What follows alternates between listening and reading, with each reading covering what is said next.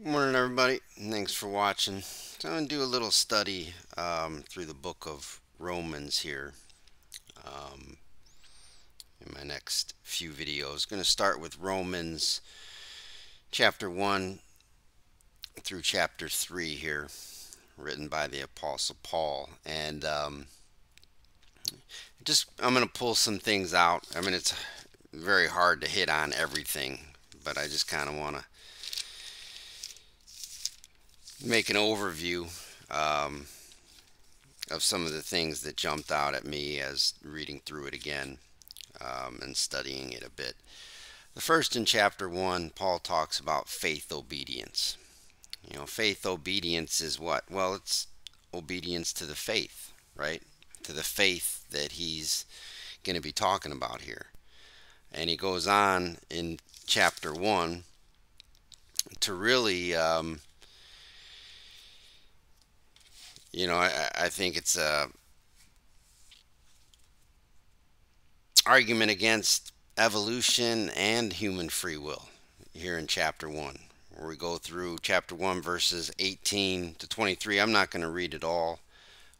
You guys can read it on your own if you want, and I'm sure you've read over it before. But in verse 20, it says, "For his invisible attributes are decried from the creation of the world, being apprehended by his achievements, besides his imperceptible power and divinity." Now, you talk about people that deny God's existence and their ridiculous belief in evolution that has been completely disproven. And I'm not going to get into all that here, but they're people who would, throw a thousand-piece jigsaw puzzle in a room, just scatter it everywhere, and then shut the door and come back later that night, and the puzzle is completely put together perfectly, and they think that that just happened by chance, that no intelligent person came in there and solved the puzzle. Or they're walking through the beach and they see a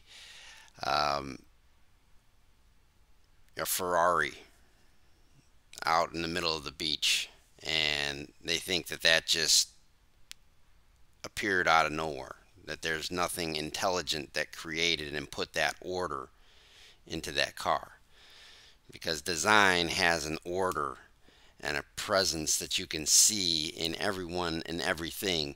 Your eyes, how they work, your heart and your body, the complex nature of how things just operate. They don't just spontaneously form, or as evolutionists say, just add billions and billions of years to it, then somehow this order will come into being. Somehow all the stars will rotate, and where you see one star a year later, you'll see that exact same star, and there's perfect order. The North Star stays here, and it goes on and on. The beauty of a smile, laughter, love. How does that stuff evolve? And that's, I think, what Paul's getting at here. Like, you have no excuse. Okay? And this excuse, like, okay, evolutionists run from God because they can't believe in a God that tortures people in hell for all eternity. Okay, and I get that. Of course, people are going to run from a God like that. He's a psychotic, but they don't bother to take the time to look and see if what religion says about God is true. They just throw the baby out with the bathwater. So, you know, on a certain level, I sympathize more with um, people that don't believe in God at all, I guess, because at least they cannot accept the bogus God of Christianity, that he's love and he'll reward you and love you as long as you love him back. And if you don't love him back or do what he says, then he's going to burn you in fire for all eternity. And then they sit back and accept that as love. That's what Christians do. So I understand and respect people that run from that because it's false. But these people then embrace an idea that's so ridiculous that somehow perfect order comes out of complete chaos and randomness as opposed to some intelligent design. So, what evolutionists do, and those that don't believe in intelligent design, they just throw the baby out with the bathwater and ignore these senses and the things around them that completely prove that God is the creator of all.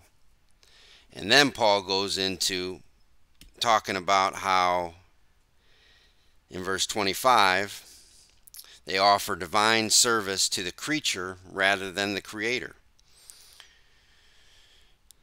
So now I think that turns, it could be, evolutionists or people that don't believe in God, they worship other humans or what people do as the final say, and that people create all these things because they do it on their own.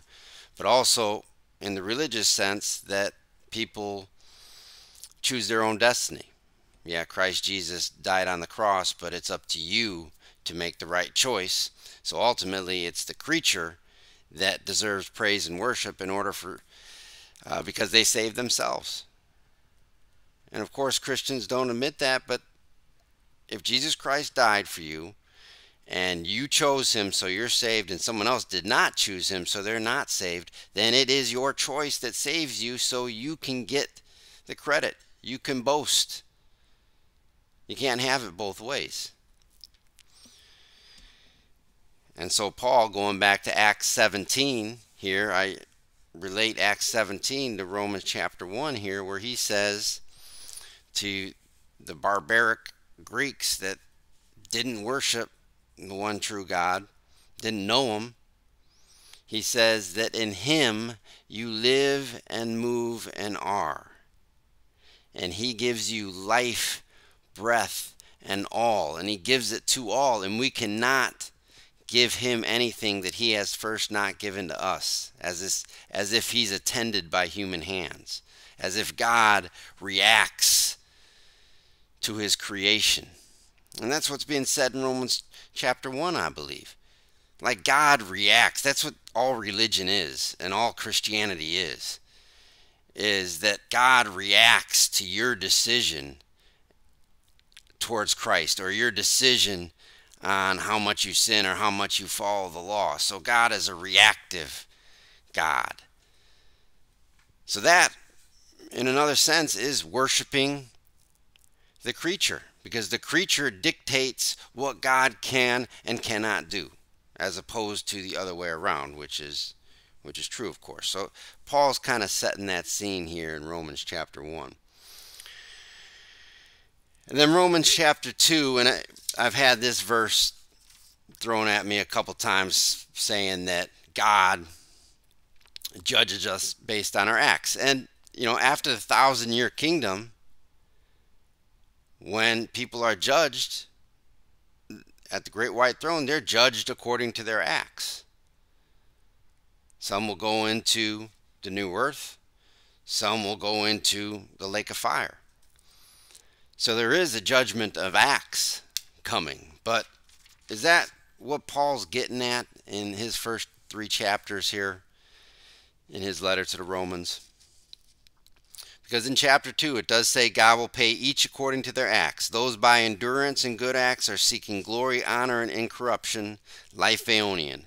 Those that don't do these good acts, they won't get that reward.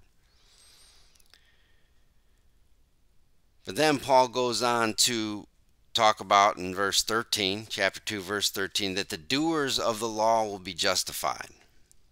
That those that don't have law by nature do what the law demands and have the action of the law written on their hearts. This is verses 25 through 29. So Paul is kind of setting up the standard here. Okay, if you do good acts and you follow the law, then you have this great reward. And if you don't do these things, then you won't have this reward. But here's the thing. Paul is saying this is how God operates, but he's setting the bar so high that it cannot be obtained. That's what Paul is saying that God is doing here. It's not that he's saying you have to do these good acts and that's how you earn your righteousness. And if you don't do these good acts, you're not going to get this righteousness, or you're going to be out of the Ionian kingdom. That's not what he's saying. He's setting the bar. God is. Yes, you have to do this in order to get that reward. But guess what? Nobody can do it. That's what Paul's doing here in chapter 2. It's like a 50-foot basketball hoop. Say there's a basketball hoop. A normal basketball hoop's 10 feet. There's a 50-foot basketball hoop. And God's saying all you need to do to get Aeonian life or get your reward is dunk a basketball with no help on a 50-foot rim. That's all you have to do. That's the standard, okay? He's not changing that. The righteousness of the law, God's righteousness, the 50-foot basketball hoop. No one can attain it. No one can dunk on it. It's still the standard. You have to do it to get the life that I promised you. You have to do it. It's just that nobody can do it. Everybody's shut up and locked up into not being able to do that.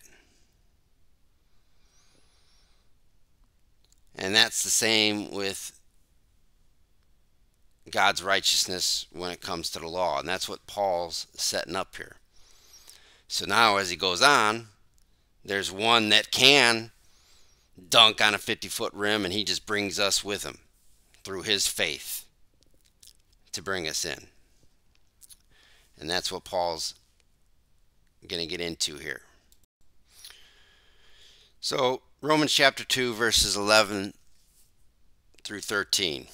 It says, "For there is no partiality with God. For whoever sinned without law," the Greeks, right? Because Israel got the law, the Jews got the law. So for whoever sinned without law also shall perish. And whoever sinned in law, Israel, the Jews, through law will be judged. So those without law who sinned will perish.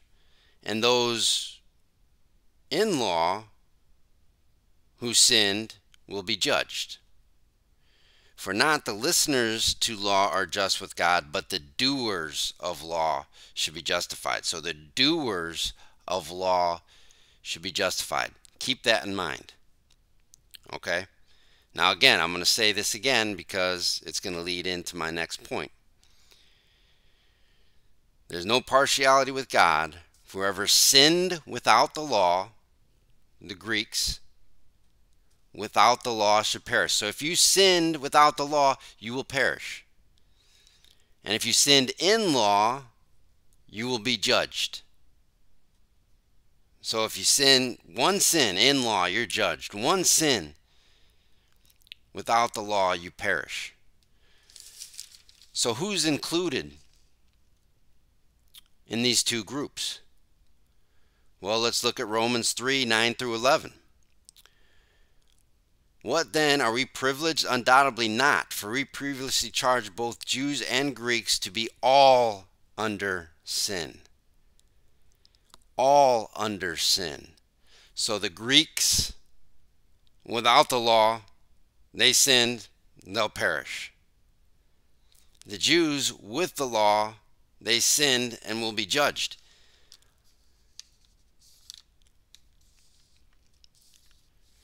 Both Jews and Greeks to be all under sin. So who's not included here?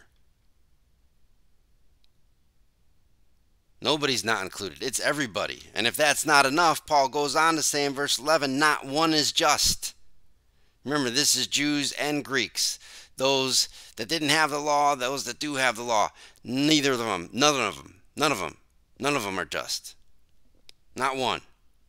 Not one is just, not even one. Not one is understanding, not one is seeking out God. So there's the bar. Yeah. The doers of the law do God's law perfectly. And if you sinned once, Scripture says if you sinned in one little iota of the law, you're guilty of breaking the whole law. So the standard is, yeah, you do the right thing all the time. You achieve God's righteousness, then here's your reward. But no one can achieve God's righteousness. No one can dunk on a 50-foot rim. That's still the standard. It's just that none of you can get there. And that's proven over and over and over in Scripture. And that's the theme, a theme that goes through this entire book, is that God does it, not man. Salvation is of God. As we look down here, verse 20, the just verdict of God, this is chapter 3, because by works of law no flesh at all shall be justified in his sight. For through law is the recognition of sin.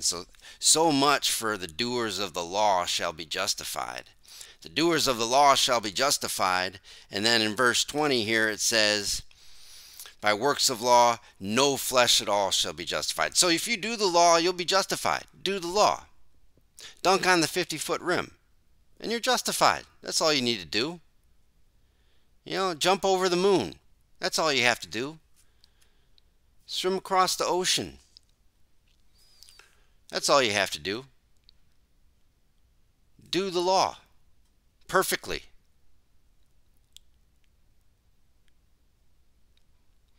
No one can do it. God is shutting up everybody. No, not one is just, not even one, because no one can do the law. Everyone's shut up in the exact same place. There's no partiality with God. That's what Paul's saying here. So there it is. There's the standard. Do the law. And if you don't do the law and you sin, you perish. And if you're in law and you don't do the law, then you're judged. So everybody's locked up in it. But that's still the standard. It's just nobody can do it. Sorry, God set the bar so high that no one can achieve it. But it still needs to be done. And then Paul clears his throat from Romans 3:21 and tells you now how it's done.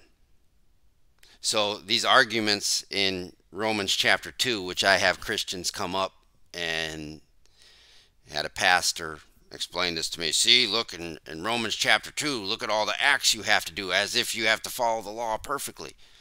Okay, you're not understanding the context at all of what Paul's saying. He's not saying you have to achieve this in order to get God's righteousness. He's saying the bar is here. Yeah, you have to do it to get God's righteousness, but you can't do it.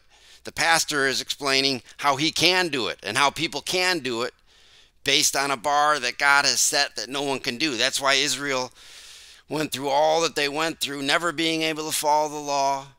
Why? To show the recognition of sin and the need for a Savior. As it says in Romans 3:20, it's not to follow it perfectly, like the religionist says. It's to set up the bar to know that you can't get there, and now I'm going to tell you how to get there, or how it's done. And this is what Paul does in 3:21. Yet now apart from you doing the law to be justified, apart from that, a righteousness of God is manifest. Because you can't get to the righteousness of God by following the law. Not one is justified. No flesh at all should be justified by works of the law. It's what he just said. Yet now, apart from the law, a righteousness of God is manifest, being attested by the law and the prophets, yet a righteousness of God through Jesus Christ's faith. For all and on all who are believing, for there is no distinction. Remember, we're all shut up in sin. For all sinned and are wanting of the glory of God. So this is both Jew and Greek. These are those that are without the law, those that are in the law, those that perish, those that are judged. They're all in sin. As Romans 3:10 says, they're all under sin. We're all under sin. We all can't get to the standard of righteousness of God, so Jesus Christ's faith gives us that righteousness of God. It's for everyone, and eventually everybody will realize this, because it's God's kindness that leads us to repentance, as Paul says in chapter 2. So if there's no partiality with God, then that means he's going to work in everybody to eventually come to a realization of what Christ Jesus has done, and the fact that each and every person will get God's righteousness based on what Christ did. Verse 24, being justified gratuitously in his grace through deliverance which is in Christ Jesus. That word gratuitously is used in John 15:25, Dorean, I think it's Strong's word 1432, where it talks about how people hated Jesus gratuitously for no reason. There was no reason in Jesus, check out John 15:25, for the people to hate him. Well, in the exact same way, we're justified. There's nothing within us that would make us justified.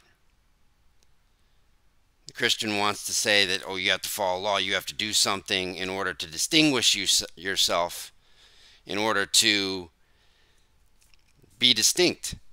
Verse 23, there is no distinction, God says. But religion tries to make themselves distinct and present themselves to God as if they have something within them to give to God, so they're worthy when someone else is not. God gives you the faith. God gives you what you need in order to be saved. Salvation is all of God. So when you're saved, if you have belief now or later, whatever action you do is God causing you to do it. Otherwise, if it was you doing it, there would be a distinction. There would be a work of yourself. It wouldn't be gratuitously. There would be something in you that you presented to God that someone else didn't. As if there was something in Jesus that was worthy of hatred. As John 15:25 uses that word gratuitously, meaning there is nothing in him to be hated, but people hated him. So if you're saying that you do something to be saved, then you're saying basically, with the usage of that word, that there was something in Jesus that was worthy of hatred. But there's not anything in Jesus that was worthy of hatred for those people in John 15:25.